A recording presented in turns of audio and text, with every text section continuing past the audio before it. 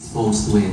And how are you going to be prepared, or how are you prepared to deal with it if you're already in show business? Actually, yung dramas po talaga, hindi po ako sure kung anong specific drama like we're talking about. Kasi like, pag nasa media ka po, either pagtatawanan ka or like, pag may mistake ka na very little, like they would make fun of you already. And I'm prepared by siguro sa mga advice po ni Miss Ai, like she's telling me na don't mind them and focus on what you love. Okay. Mention kasi na kahit ano kakayanin mo, but what's so close to your heart, kung ano yung, if you're given the chance to choose a particular project, ano ba yung drama ba? Rom-com ba? Or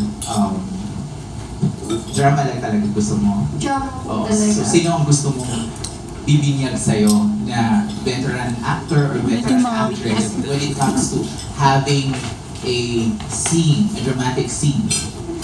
I want to work talaga with Vilma Santos po talaga. I really love her and her acting skills. Have you had any encounter with Vilma Santos personally? And what are the movies that you've parang, bakit ka naging fan ni Vilma?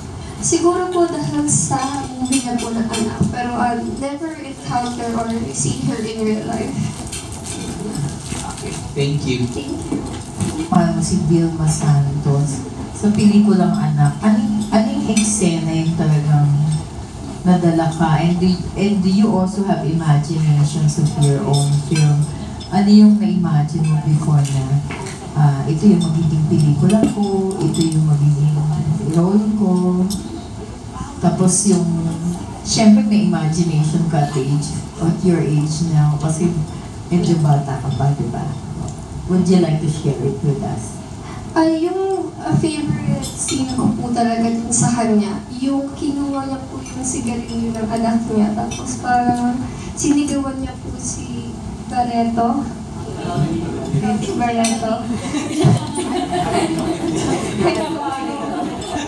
And yun po.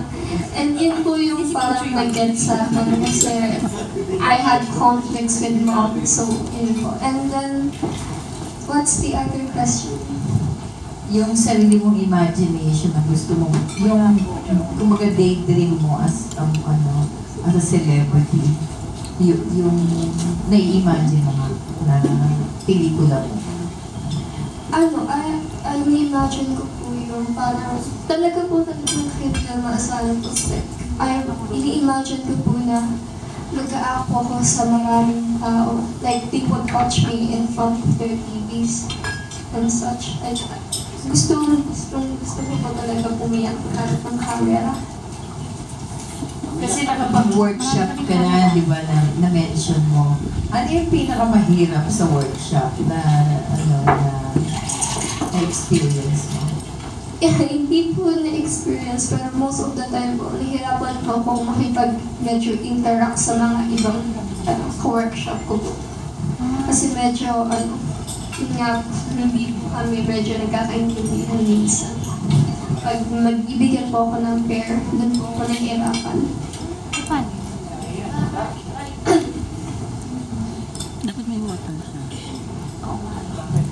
One time po kasi, hindi ko po talaga alam po ano po yung gagawin namin sa isang scene.